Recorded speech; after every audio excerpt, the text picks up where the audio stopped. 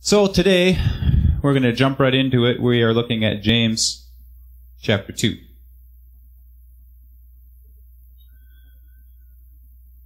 We're going to read through the text, sort of verse by verse, section by section, and unpack it together. We're talking about favoritism, or showing partiality. James 2, verse 1. It says, "My brothers and sisters, do you with your acts of favoritism really believe in our glorious Lord Jesus Christ?" And we'll stop there for a moment. Sometimes when we read the first verse of the section, we see it as an introduction. And so this will count as our introduction. And oftentimes we skip over the verse as, oh, this is sort of the heading to what we're about to talk about. But I think there's something important in this verse that we would be amiss to miss. It says, "Do you, with your acts of favoritism, really believe in our glorious Lord Jesus Christ?" Showing favoritism calls into question whether we have Jesus as our Lord or not. That's a big statement. Oftentimes we think of favorites, and we might think of favoritism and we think, why is this such a big deal? Everyone has their favorite ice cream, everyone has their favorite car, everyone has their favorite sports team, whatever it might be. So why can't I also have a favorite person? What is wrong with that? After all, I get along with this person more than I get along with this person. It's easier to relate with this person more than this person. So why is this such a big deal?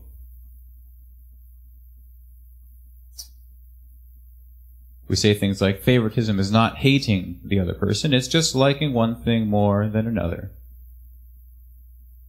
And you might question, doesn't God show favoritism? Talks about Israel being his chosen people. And God shows favor to us because he likes it when we don't sin or when we do good deeds, doesn't he? Wouldn't that be a form of favoritism? These might be things that you've thought about. They might be things that you've heard other people say when talking about favoritism or partiality. These are things that go through our minds. But there's some common misconceptions in some of these. See, favoritism is liking something simply because we like it. It's liking something for our own sake. So wanting people not to sin or to do good is not for our sake, it's for their sake. To help them be better people. It's because we love them, we want them to be better. Not because they are a certain way that now we love them more. So what does this have to do with calling Jesus Lord? To call someone Lord is to say that they are a ruler over us, or they have some kind of jurisdiction over something we're going to be dealing with. We are their servants. We want to do what they say, want to walk in their ways. And favoritism is against the ways of God. His grace is for everyone. So if we are doing something or thinking something in a certain way of favoritism or partiality, we are acting opposite to the desires of God. A few points about favoritism here as we go on in the verses. First, often favoritism is based on outward appearance. It's very easy when you look at a car. I favor this car over this car because of the outward appearance. The first thing you notice about the car. Maybe some people really like red cars. And so I favor this car over this car, even though they're both the same vehicle, because this one is red. This also has to do with people as well. If we go on in the verse, we see in verse 2, it says, "If a person with gold rings and in fine clothes comes into your assembly, and if a poor person in dirty clothes also comes in, If you take notice of the one wearing the fine clothes and say, have a seat here, please, while the other one who is poor, you say, stay there or sit at my feet. Have you not made distinction among yourselves and become judges with evil thoughts? See, so often we only notice what we see about someone or about something. We often see things that are the same as us or better than us. They're just easier for us to notice. So we see someone who we wish we could be, this rich man with the gold ring, with the fine clothes. We say, that's the person I want to get to know. That's the person I want to hang out with, because they're doing something right, and I want to know what their secret is. I want to know how to be more like them. They say there's beauty in symmetry, or beauty in sameness. So if you look at a person's face, generally speaking, it's mostly symmetrical. And we call people deformed, or we say they're ugly, or whatever, if their face is very radically not symmetrical. We like something to be the same. We like something to have some kind of similarity, some kind of commonality. And so when we look at it, we say that there's something about that I like. It doesn't only have to do with faces. I think it has to do with the way people act and the way people walk, the way people talk. There's something about that person that I can relate with, because I'm similar to them in some way. So we like to see ourselves in other people. But interestingly enough, if a face is too symmetrical, it's not as beautiful as a face that is slightly not symmetrical. Once it's too perfect, we notice the differences, and we say that person is more beautiful than that person. I don't remember what test it was, but years ago I looked at this thing, and they did a test about faces and how we see faces and how we perceive them and what we call beautiful. It says there is a point where too perfect becomes too perfect. And then we notice the things that are different than maybe our face, or different than the face that we just saw, and we say that's the thing that distinguishes it, that's the thing that makes it beautiful, whether it be a pimple here or a freckle over here that isn't over here, or whatever it might be. This is very evident when you grow up in Africa and you're a white person in a black person's world, right? For the women, it's especially evident because they get wedding propositions or marriage propositions all the time from the black men, especially if you're a young teenage woman, because they are of marriageable age. And so my sister and people of her age all the time would get wedding propositions from men in the market. Say, oh, how much for your daughter? How many cows? Whatever it might be, right? And they try to do this because it's a perfectly normal and natural thing in their culture to marry someone when they're of marriageable age. And everyone else they see is, I mean, they have differences, but they're sort of all the same. But then someone stands out. This white girl. Oh, something different about her. Something special about her. And so it's very interesting that we both find something beautiful in what is the same and also what is entirely different than ourselves.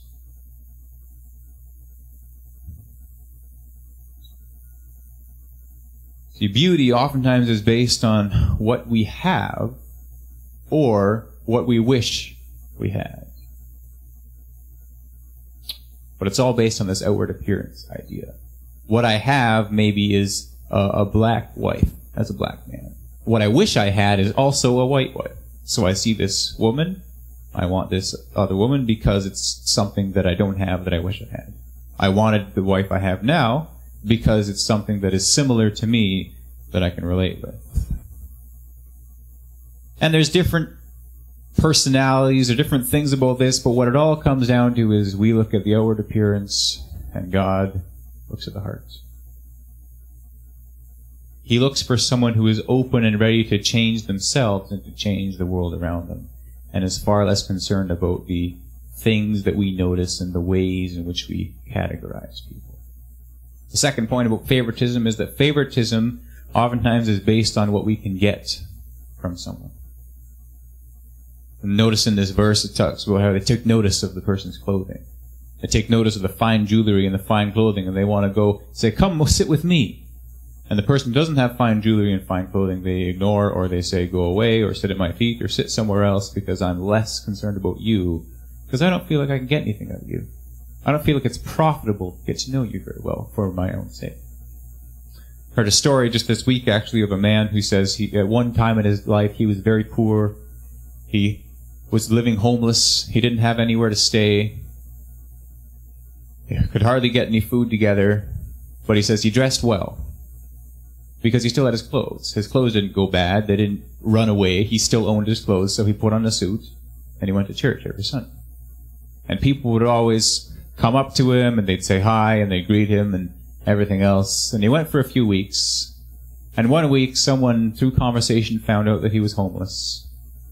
And the next week, his group of 10 friends became 2. And he wondered what happened. The next week it was the same 2. The next week it was 1. And he quickly realized they were judging him based on his outward appearance. This is a man walking into a church with a fine suit. He must have a lot of money. I must be able to get something out of this guy. And once they found out he had nothing at all, they left. The sorry state of the world, and not only the world as we talk about it, but the church itself. That people within our own sort of space and ways of relating can treat each other that way. That we can treat each other that way.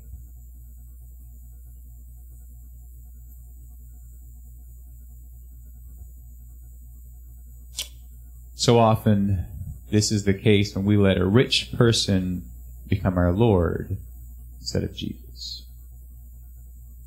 Instead of going to Jesus and saying, Jesus can give me all these things I need. Jesus can give me all these things that can lead me into my life, and I just want to do what he says and follow in his ways and sit at his feet. We see someone and we say, what can I get out of this person? How can this person fulfill my needs? How can this person do for me what I wish I could do for myself, and now I don't need God anymore? So we show favoritism to them. We might not be doing this consciously, saying, I'm going to go to this person instead of to God, but in our hearts, that's what we're doing. We are instead calling them Lord instead of Jesus. So we serve them hand and foot, hoping they'll give us their secret to success or their generous donation. But who are we to serve? Who is our Lord? And so we see here in a very clear way that favoritism calls into question whether Jesus is truly our Lord or not. Now, because God looks at the heart, he sees what we do not see. He notices things like the widow's mite. You remember that story where the widow comes in and she gives just her little bits, and no one notices, and those who do notice complain about what she's giving, and Jesus notices and praises her for it. Sometimes poverty strengthens our allegiance to or our faith in God. If we are poor in the world, where else can we turn to provide for our needs but God? Must have faith that God can and will give us what we need in his time and in his ways, because we couldn't possibly do it on our own. But if we could possibly do it on our own, then there is a chance that we actually won't pay attention to God. And I'm not saying this is a black and white thing. If you are poor, your faith is great, and if you are rich, your faith is no good. But there are tendencies in each of these spaces. Let's go on to verse 5. It says, "Listen, my beloved brothers and sisters. Has not God chosen the poor in the world to be rich in faith and to be heirs of the kingdom that he has promised to those who love him?" That's what we've been talking about. Rich in their faith, and then it says heirs of the kingdom. The poor are the ones set to inherit God's kingdom. Why is this the case? Because they are serving the Lord of the kingdom instead of serving themselves. Their poverty pushes them toward faith in God and leads them to serving him. The kingdom comes to others through their generous service as God directs them. So verse 6 says, "But you have dishonored the poor. Is it not the rich who oppress you? Is it not they who drag you into court? Is it not they who blaspheme the excellent name that was invoked over you?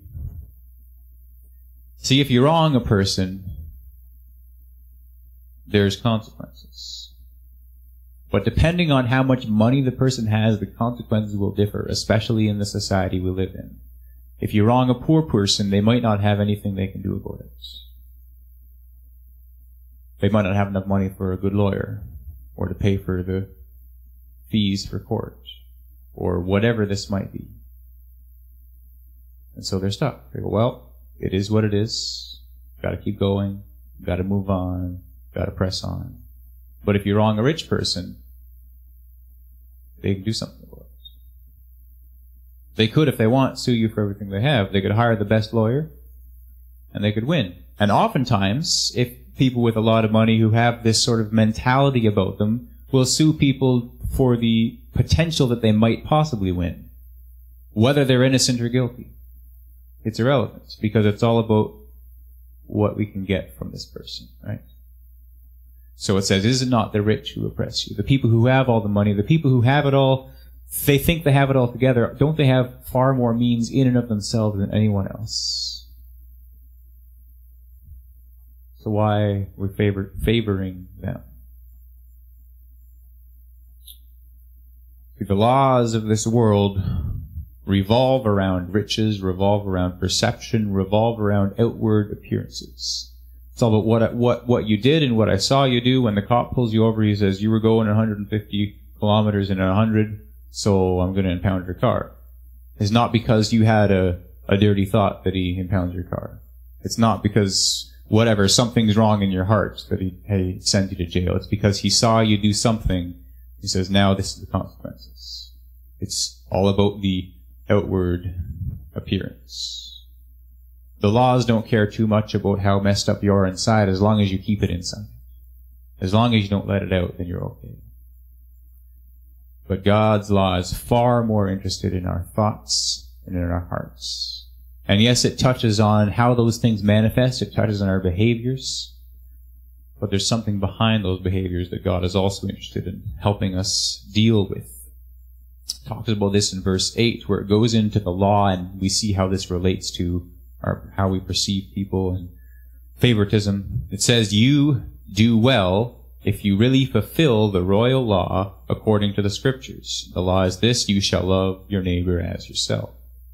But if you show partiality, you commit sin and are convicted by the law as transgressors. But whoever keeps the whole law but fails in one point has become accountable for all of it. For the one who says you shall not commit adultery also says you shall not murder. And now if you do not commit adultery, but if you murder, you have become a transgressor of the law. This is called a royal law, the way these verses start, because it's the law of your Lord and your King. He says to love without partiality. He says partiality is sin. See, we can easily excuse sins of the heart and sins of the mind as something that is not as important, something that maybe we don't have to deal with, something that nobody knows about, so why would I bother doing anything about? Something maybe it's just the way I am and I can't do anything about it. And so who are you to judge me for who I am?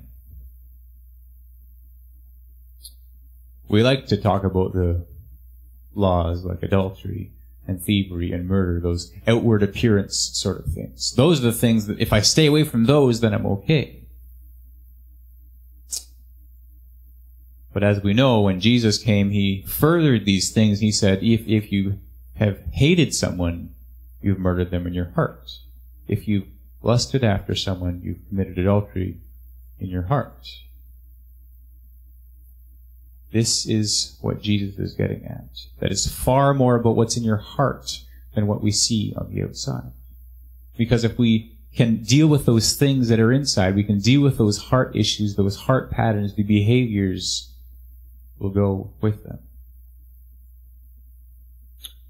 And so, if we hate some other person or act negatively against them because we're favoring someone else, first we need to deal with that issue.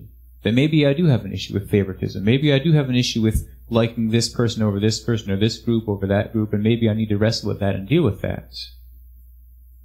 And that will make our relationships more healthy. See, oftentimes we look at these verses, we look at verse 10 in particular. This has been read sort of out of context a lot. It says, whoever keeps the whole law but fails in one point has become accountable for all of it. I'm sure you've heard this verse before, read as a single line in some spot to prove a point or to say something, and oftentimes it's read to say, that means that no matter what you do, you're a sinner, and so you need Jesus to save you.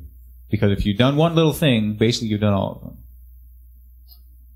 But if we read it in context, it's less about condemning ourselves and more about loving others. It says all of these things are equally unloving to other people, whether we murder them, whether we commit adultery, whether we steal from them, whether we show favoritism to someone else who is not them. All of these things are just as unloving to someone.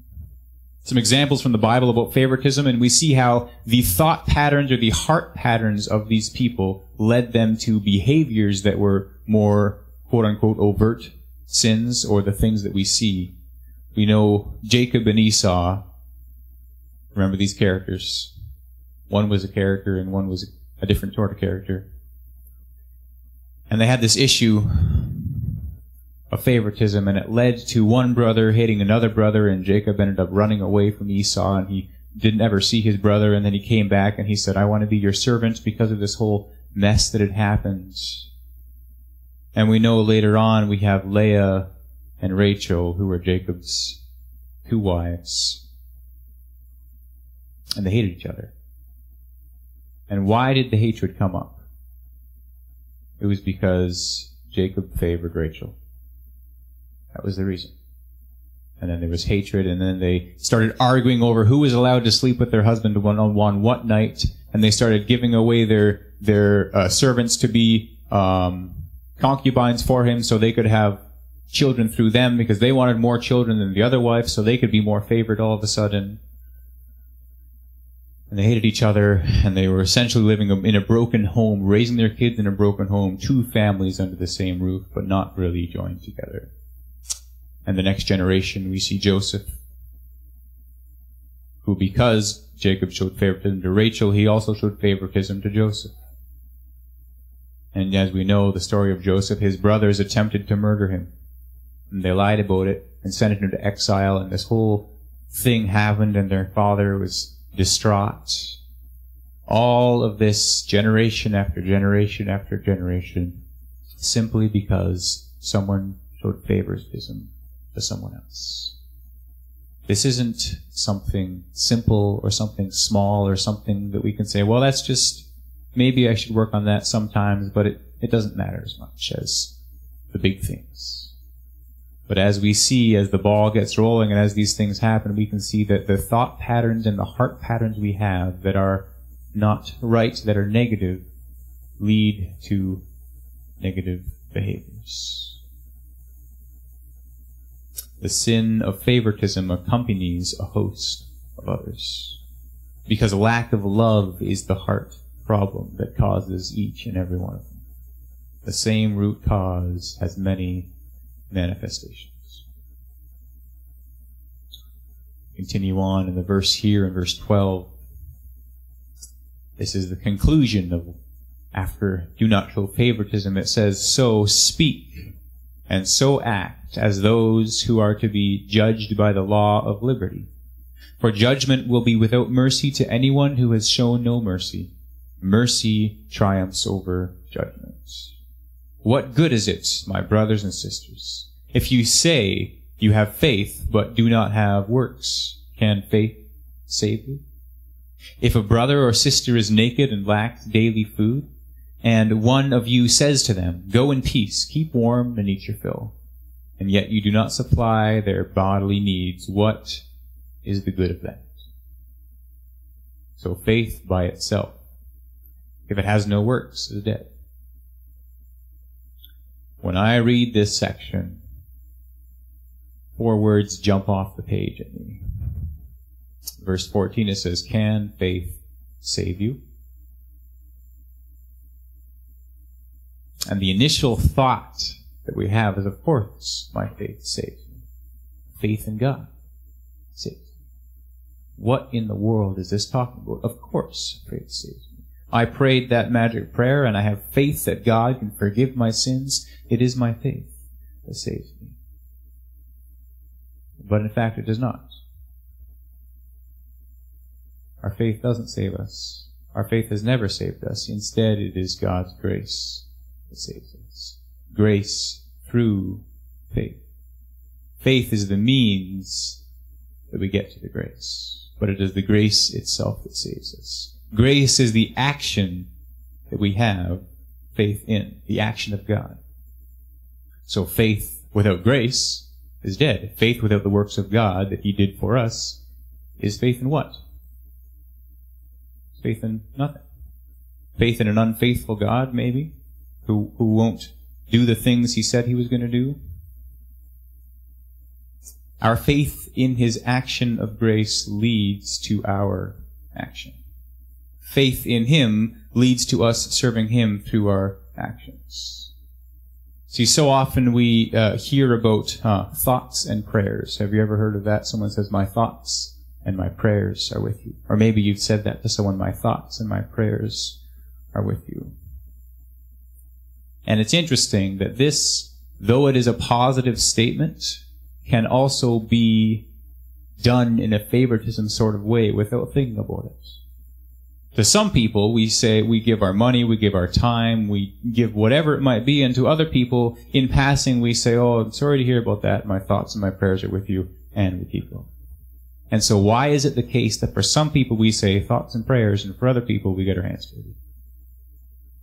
Is this not also a form of favoritism? But instead, as we bring our thoughts and our prayers to God, and we say, God, this situation, this person that I have encountered, they have this situation, and we're praying about it, and God reveals to us what we are to do about it. As we bring these situations to our Lord, He says, now this is what you should do. Now this is where you should go. Now this is how you should act. So to turn our corner to a close here, we are called to live in a pattern that is similar to the pattern of Jesus. Or, as the way it's normally said, to walk in His ways, to walk in His footsteps. What would Jesus do? So God gave of Himself for us when we were unfavorable. So would it be not too much for Him to ask us to give of ourselves for the sake of someone else, even when that person is unfavorable? And this will manifest in different ways. And this will look different depending on who you are, depending on who you're talking to. But I'd encourage us that when we have those moments of those thoughts and prayers moments, right, when we're praying for someone, to take time to listen. Take time to say, God, this is a situation that this person is dealing with. This is the situation that I've heard about over here. What do you want me to do about it? And then listen. Instead of saying, God, help this person with this situation. What's the next thing I need to cross off on my list? But taking time to listen to what our Lord says to us. And He might reveal to us ways in which we have shown favoritism in the past that we maybe shouldn't have. He may reveal many things to us as we listen to the way He talks and to what He says. So I hope that can encourage us in our own prayer life as we go into these spaces and as we encounter these situations when we feel the temptation to show favoritism. We can be aware of that and say, God has revealed to me that I have a tendency to show favoritism to such and such a person or to such and such a group of people. And we need to keep that in check and remind ourselves of that.